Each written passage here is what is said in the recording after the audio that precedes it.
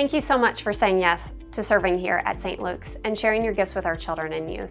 My name is Crystal Hensley, and I'm the Special Needs Coordinator here. Some children and youth on Sunday mornings will have buddies assigned to them so they can participate in programming alongside their peers.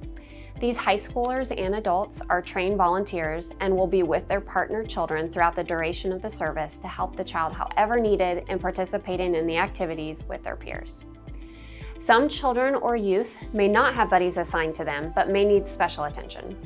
In kids ministry, some children will have a notation on their name tag for allergies or behaviors or medical concerns, but it's not always noted. Sometimes kids are having off days or are new to our church and just need special attention in that moment. We're also seeing children and youth returning to church after being away from groups during COVID and needing to learn or relearn skills in following directions and being part of a group with others. I want to offer you a few strategies on responding to behaviors, including disruption, non-compliance, and high energy, because these are behaviors you may see during your time at kids' church or youth small groups. The first thing you could try, get to know the child. The stronger the relationship, the more likely the child will respond positively to you. You can also better play off the child's areas of interest and things that they're good at. The child will trust you and feel you are truly vested in them. Another thing you could do is offer choices. Children and youth like to feel in control, but not all choices result in positive outcomes. If a child is stuck and unable to follow directions, you can offer 2 choices that would be appropriate. An example for a younger child might be, Joey, we're getting ready to walk down to the treehouse for our lesson. When we get down there, would you like to sit next to Miss Sarah, or would you like to sit next to your friend Jacob? For youth, you might say something like, we are preparing to respond to this discussion question. You can either write down your thoughts, draw a picture, or raise your hand to share out with others. Make sure all the options you offer are ones you're okay with a child actually choosing. Another strategy, you can offer a break or more time. If a child is feeling overwhelmed, the child may need a few moments to collect thoughts or calm down. You can show a timer as a visual that would be helpful. You can also have the child sit in a certain area of the classroom away from others and less stimulating. For older children, you can offer a break to the restroom or drinking fountain for a moment away from the group. If a child is showing aggression, only offer a break away from the group if they can be accompanied by an adult for close supervision. Another strategy you can try, remember there is always an underlying cause to a child's behavior.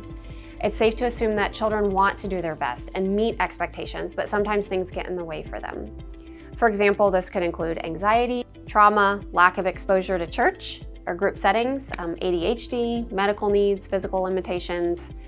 Basic needs like sleep, food, and feelings of safety can also be compromised by our children, which can most definitely affect their ability to be their best selves during Sunday mornings. Other strategies you will find are in the special needs toolbox. So for kids' church, these are little bins located in each classroom in the cabinet labeled Sunday School.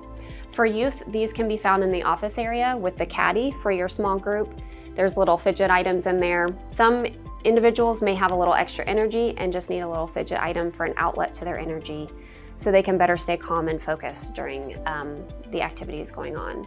Make sure that kids know these items should help them stay focused and participate. If not, it's not a good fit for them. It should not be distracting. Another strategy, ask for recommendations, ask before helping. Some children, especially our older ones in youth programming, they know strategies that work and don't work for them. Many also want to be as independent as possible, so it's important to ask before jumping in to help, as not to offend an individual who is capable, but may just need a little extra time to complete a task.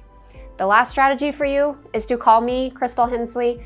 I'm on channel 2 on the radio Sunday mornings. I can also be reached by phone or text, 317-939-1544. You're welcome to add it to your phone. As you get to know children and youth, you may encounter patterns of behavior that are concerning. I would invite you to remember we are all part of the body of Christ, wonderfully made to do His work. Each child and youth has a purpose, and we're called to love on them uniquely, even if that means reframing our perspective or approach. I think keeping this in mind helps us focus on solution-based conversations to help the child continue to be part of our church experience. Even when trying some of these strategies I proposed, you might still see the child is having trouble during their time with you at church. Some things to keep in mind for these instances: if you have some one-off behaviors that are not typical for that individual child, I would encourage you to reach out to the adults of that child or youth. But for patterns or behavior that are more extreme and put the child's positive church experience at risk, reach out to a staff member. That could be Heather or Travis in youth, or Amy and Sarah in kids ministry. They can pass along any concerns to me, or you could also directly reach out to me, Crystal Hensley. What I then do is observe the child and talk with the child's adults to offer strategies or changes to their environment to better support that individual child based on their specific needs. I will then follow up with staff and volunteers on these conversations and propose strategies so you know what was discussed. If you're communicating with a child's adults, focus on the good. For every concern communicated, I would challenge you to share at least 2 positive behaviors the child exhibits during their time with you.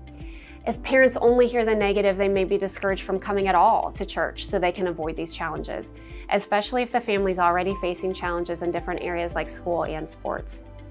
We need everyone's help to make our church a place of safety, love, and community. You are such a blessing to these children and their families, and we so appreciate your time with them. Thank you for being here and being such a positive impact. Please reach out with any questions.